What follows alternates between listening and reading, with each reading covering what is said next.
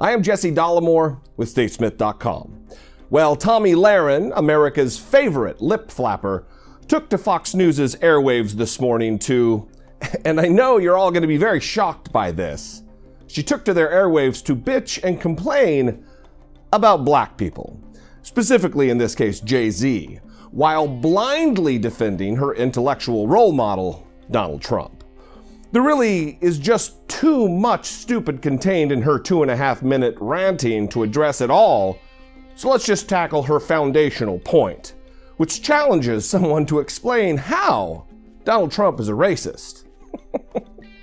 Are you ready, Tammy? Brace yourself for this one, folks. Last week on David Letterman's Netflix show, rap mogul and glorified ex-drug dealer of 14 years, Shawn Carter, aka Jay-Z, took a swipe at President Trump, claiming our president is, quote, bringing out an ugly side of America. Take a look. He's bringing out an ugly side of America that we wanted to believe was gone. And it's still here, and we still got to deal with it. And we have to have the conversation. We have to have tough conversation. We have to talk about the N-word, and we have to talk about why white men are so privileged in this country. Wait. Donald Trump is bringing out the ugly side of America? How so? Consistent economic growth, the lowest unemployment rate in 17 years, or better yet, how about the lowest black unemployment rate in 45 years? Please, Jay, tell us. You imply Donald Trump is a racist based on what? Wow, tabloid lightning. Seriously, this is just too damn easy. Based on what? Based on what is Donald Trump racist? Come on, man. Well, how's about the time when he was sued by the federal government for refusing to rent apartments to black citizens, even going as far as to writing a letter C for colored on their rental applications? How about him saying he'd much rather be a well-educated black because of the disproportionate number of advantages they have? A well-educated black has a tremendous advantage over a well-educated white in terms of the job market. And I think sometimes a black may think that they don't really have the advantage or this or that, but in actuality, today, currently, it's a great, I've said on occasion, even about myself, if I were starting off today, I would love to be a well-educated black because I really believe they do have an actual advantage today. Or when he categorized Mexican immigrants as rapists. When Mexico sends its people, they're not sending their best. They're not sending you. They're not sending you. They're sending people that have lots of problems, and they're bringing those problems with us.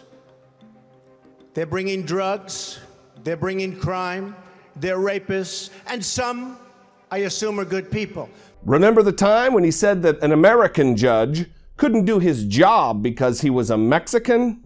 If you are saying he can't do his job because of his race, is that not the definition of racism? No, I don't think so at all. No? No, he's proud of his heritage. I respect him for that. But you're saying he can't do his job because of it. Look, he's proud of his heritage, okay? I'm building a wall. Now, I think I'm going to do very well with Hispanics. Citizen. You know why I'm going to do well with Hispanics? Because I'm going to bring back jobs, and they're going to get jobs right now. They're going to get jobs. I think I'm going to do very well with Hispanics, but we're building a wall. He's a Mexican. We're building a wall between here and Mexico. You know, one of my favorite things is watching the totally not racist Trump refuse to disavow the endorsement of former KKK Grand Wizard David Duke, thus giving comfort and legitimacy to their movement of hatred.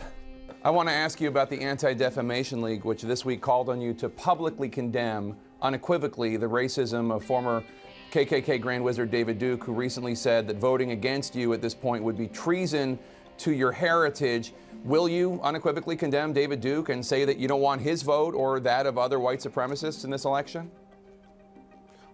Well, just so you understand, I don't know anything about David Duke, okay? I don't know anything about what you're even talking about with white supremacy or white supremacists. So I don't know. I mean, I don't know, did he endorse me or what's going on? Because, you know, I know nothing about David Duke. I know nothing about white supremacists.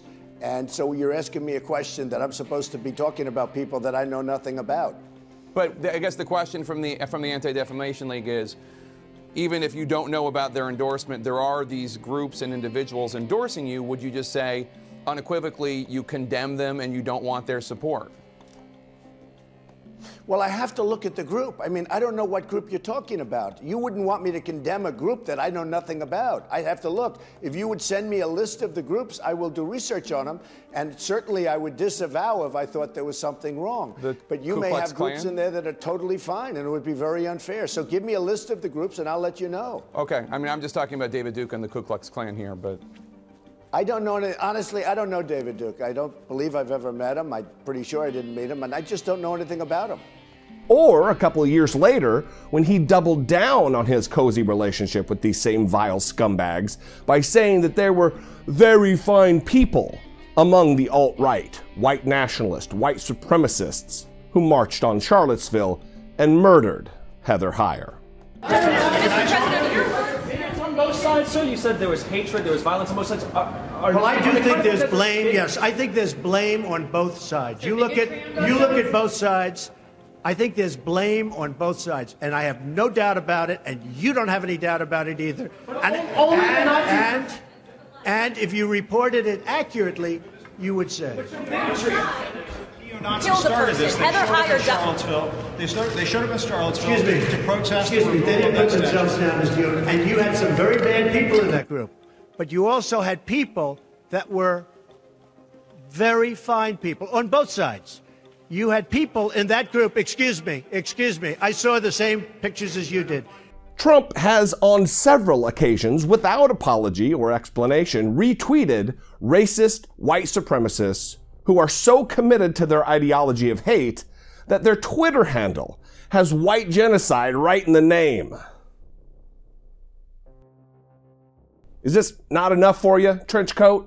Well, how about he takes every opportunity to question the patriotism of black NFL players who were making a statement in support of black Americans all over the country who are 7 to 9 times more likely to be shot and killed by police while unarmed than white people are. Wouldn't you love to see one of these NFL owners, when somebody disrespects our flag, to say, get that son of a bitch off the field right now, out, he's fired. He's fired! Your totally not racist hero spent years trying to undermine the citizenship of America's first black president. He also spent years feeding another racist stereotype by calling into question the work ethic of our first black president by painting him as lazy. Look, I know Islam isn't a race, but it's crystal clear where Donald Trump's head's at when he calls for a total and complete shutdown, a ban on Muslims entering America. Donald J. Trump is calling for a total and complete shutdown of Muslims entering the United States until our country's representatives can figure out what the hell is going on. How about when your idol took out full-page ads in New York newspapers calling for the death penalty for 5 black and Latino teenagers accused of raping a white woman in Central Park? And despite the fact that these men were exonerated by DNA evidence, Donald Trump has continued to say they were guilty as recently as 2016. I'm going to stop here, tightrope, but just know that this list is far, far longer than just these few examples. So save your fake outrage. Where there's smoke, there's usually fire, and in Donald Trump's case, there isn't just a lot of smoke. We can witness and feel the heat from the white-hot racist fires that burn within him. People are judged based on those with whom they associate and defend, Tammy, and you spend an awful lot of time trafficking in Donald Trump's defense. Be careful, Tommy. Someone may begin to think you're a racist, but why would they think that? It's not like you've built a career on maintaining a singular focus on this issue, constantly and systematically attacking black folks in America, like Beyonce and Jay-Z, Jesse Williams, Colin Kaepernick, and other NFL players, as well as Black Lives Matter in general. Right, Tommy? Right? You're not a racist, right?